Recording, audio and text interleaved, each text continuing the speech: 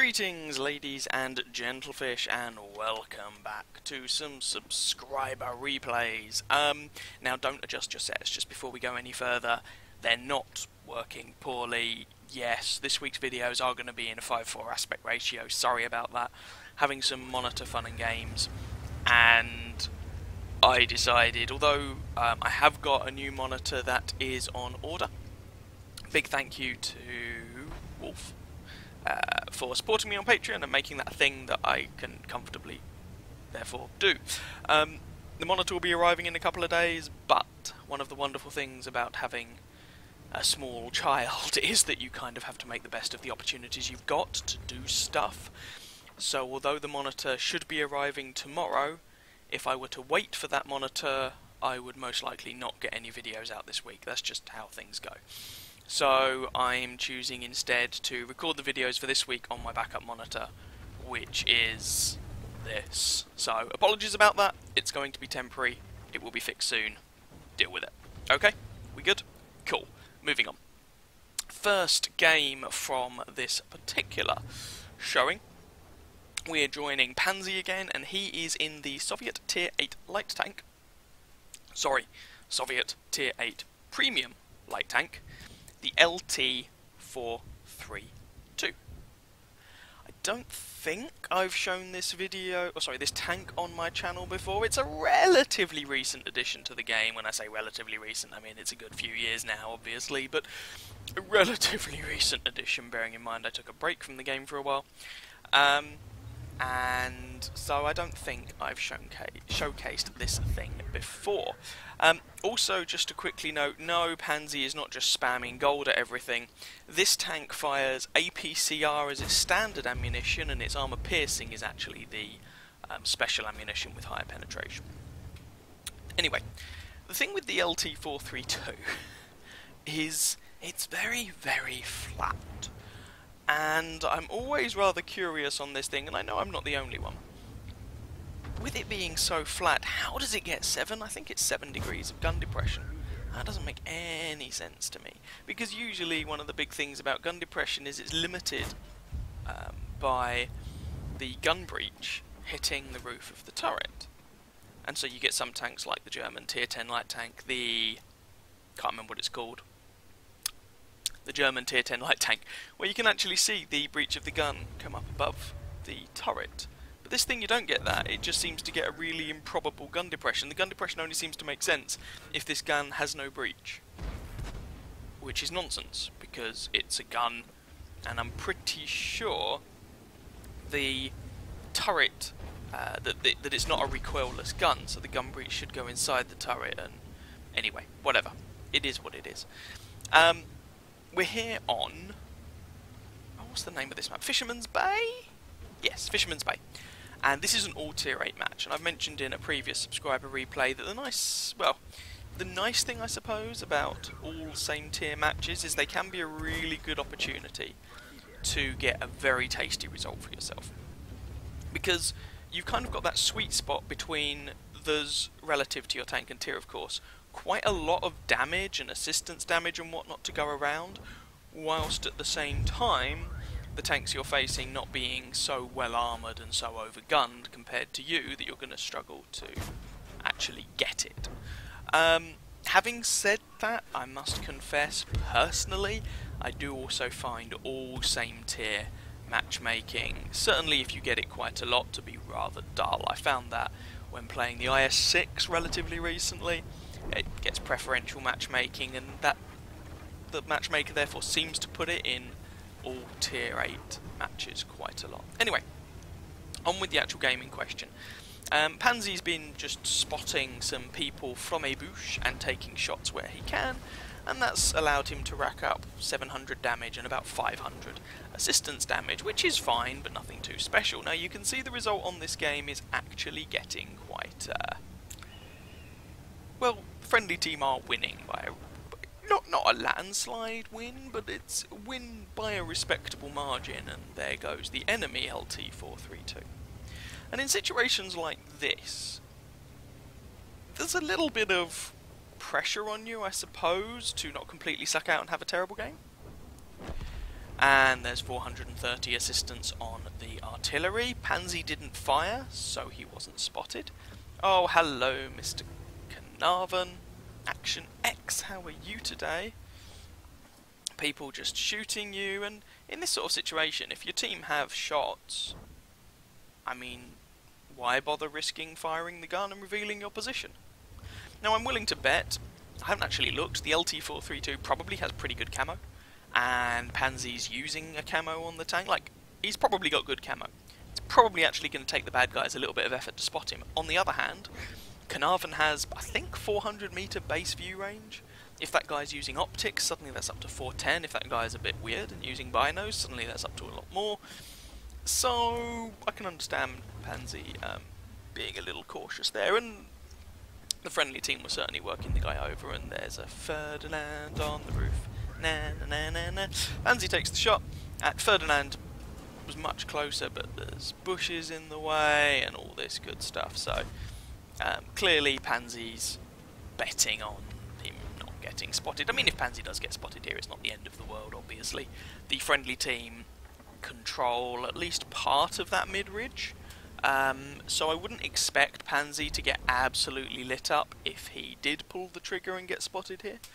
But nonetheless, he hasn't so far. Up to 3k assistance now, by the way, from spotting these guys. Going for the lower front plate on the Carnarvon, misses because Soviet guns and accuracy don't usually go together, but the second shot manages to find its mark, and that's Pansy's first kill.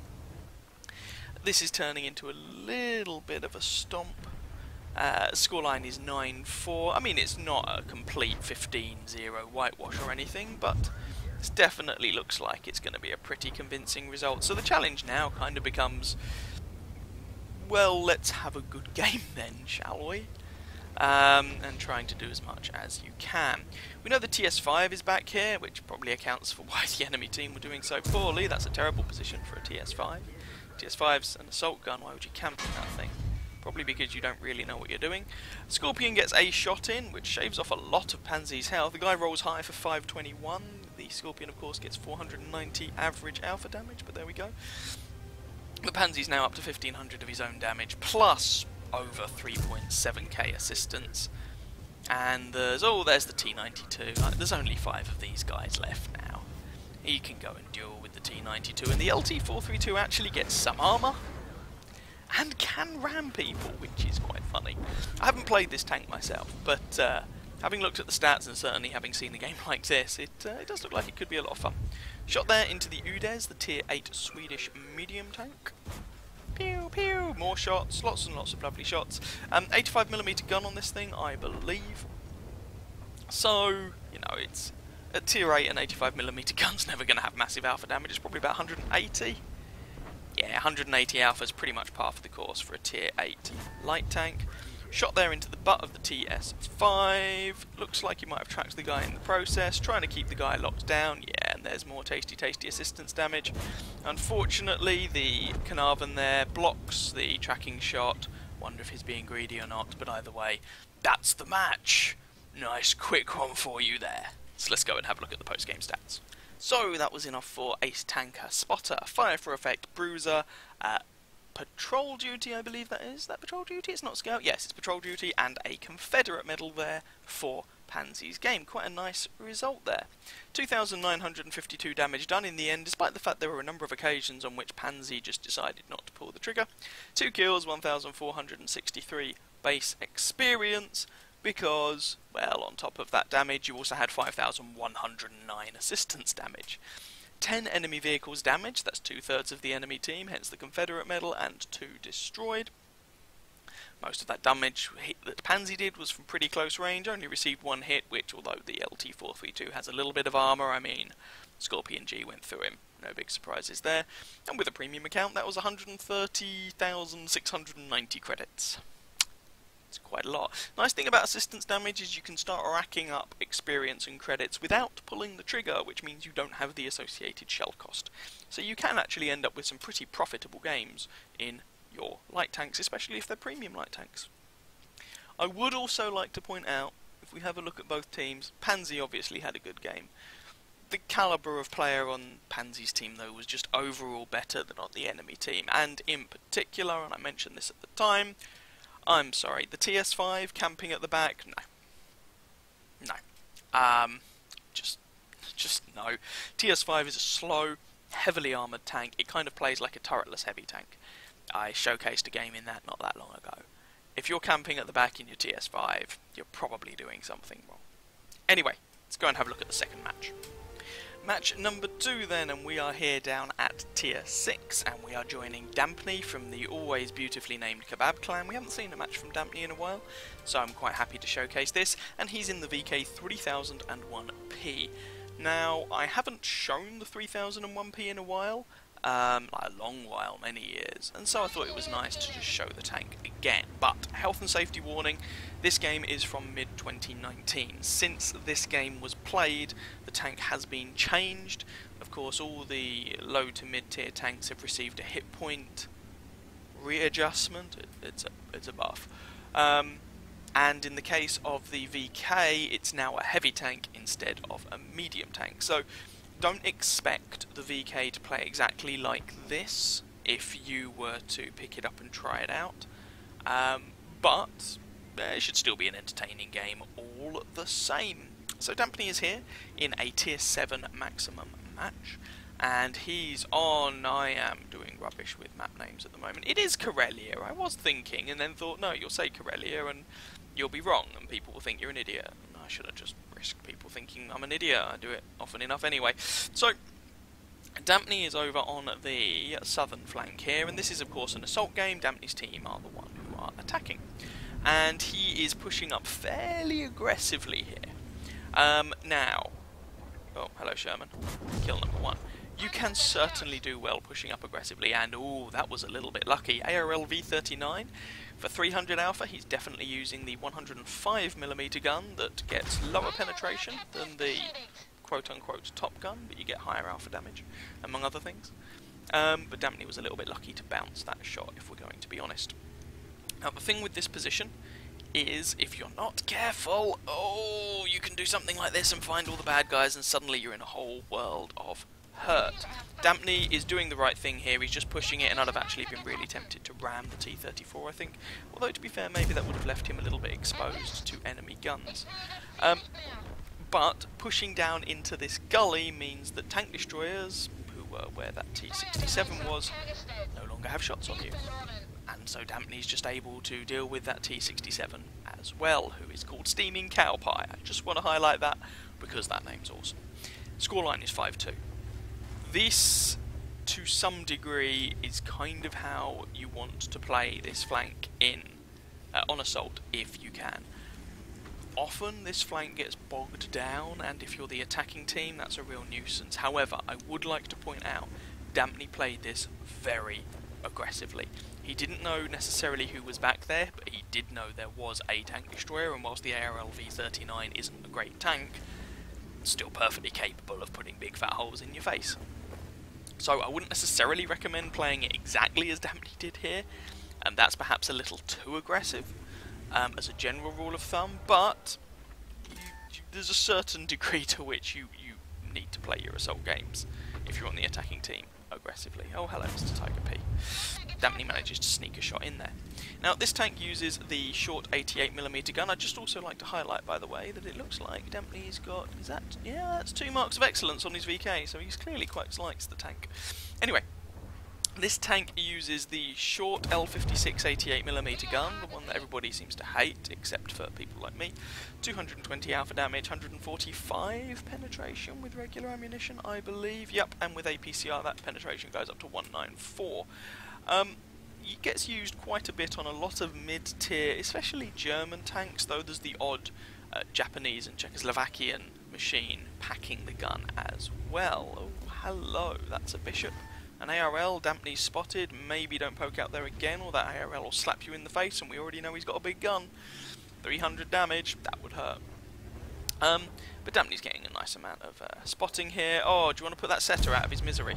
Oh, 190, low damage, right? I mean, unlikely to actually kill the guy, of course, but poor setter. Misses. Oh, ARL. Are there 2 ARLs in this game? There are. So that ARL is using one of the 90mm guns with 240 Alpha. Well, he was before he died. 2 ARLs on the enemy team, poor blighters. Oh well. We know there's another one. Oh, there's the other one. He's got 300 Alpha. Yeah, like that. Now, bad things about this gun. Generally speaking, it's a little bit on the potato thrower side. The best version of this gun really is the one you find on the... Oh, that was a bit risky. On the Tier 6 German tank destroyer, the Jagdpanzer IV. Of course, that thing doesn't have a turret, but I like the gun on that tank. It can be a bit more frustrating on some of the turreted machines, because unfortunately... Hello, Mr. Setter. Oh, artillery takes the guy out. Like I say, it's a little bit derpy. Scoreline's 10-3 by the way, and the friendly team have still got 5 minutes left of this match, so this is another one of those games, even more so than the last one, that's a bit ruffly. Shot on the lower front plate of that SU, didn't quite work out, waiting for the guy to fire before taking a shot. That SU has a pretty speedy reload, but he's clearly not looking at dampening, and 175 is a terrible damage roll. This gun hits for 220 on average. Can you pick up the kill? Yes, there we go. That's Dampney's 5th kill, and there are only 2 of them left at this point. Oh, is Dampney going to be able to get stuck in and pick up any other results? S51 artillery piece and Panzer 4H medium tank. Come on, come on! Get over there and kill him! Kill him! Kill, kill, kill! Either of those guys could probably derp Dampney in the face, of course, but come on, Panzer 4H. I don't think it's going to happen. No, alas, not. But... nice quick game there, and a win in an assault match on Karelia. Always nice to see. And in a tank that, well, it's not exactly overpowered, is it? Anyway, for the last time this video, let's have a look at those post-game stats. So, Dampney himself titled this replay mid-tier aggression, and, well, he's not wrong. Ace Tanker, Spotter, not Steel Wall, Shellproof, sorry, Fighter, Fire for Effect, and a Lava Schleios medal that you pick up for destroying 2 enemy tanks or TDs with a medium tank in one battle, and they have to be at least 1 tier higher than you. So basically, murdering higher tier things. So that would be the Tiger P, and who else? The SU-122-44 would be what got him that medal. 1,357 damage done, 5 kills, 1,214 base experience, which is pretty nice. Now these days, after the HP buff, you tend to find that you need to do more damage than that to pick up an ace, but you know, back when this game was played, that was fine. And to be fair, Dampney supplemented those 5 kills and, let's call it 1,400 damage, with over 2,100 assistance. He played that aggressively, which led to a nice, quick assault game. That's how you want your assault games to go if you're on the attacking team. Get in there, mess them up, get it over with, because you don't have the time to hang around. For those not aware, assault games have a 10-minute timer instead of a 15-minute timer to kind of try and encourage the attacking team to get off their backside and go and do something. Even with a standard account, that was worth, what, 23,500 credits profit, which is none too shabby for a very good game, I feel I should point out, though. There we go. Couple of replays for you. Hope the 5:4 aspect ratio wasn't too painful to work with. As ever, I will say there should be various doobly-doos popping up on the screen for you to click on if you want another video or playlist or anything along those lines. If you want to send your own replays to me, then jump on the Discord channel and put your replays uploaded to whatreplays.com, put the URLs in the appropriate place, and I shall take a look. If you wish to support me on Patreon, there is a link in the description. Like I say, the next thing on the purchase list is a new monitor, which is already in the works, and then, some point in the new year, I'm going to be trying to look at a better microphone, because let's be honest, this one's a bit tinny, and like a decent microphone would be nice, so that would be the next thing on the to-buy list. And, as ever, I wish you very happy hunting on that battlefield. Ciao, ciao.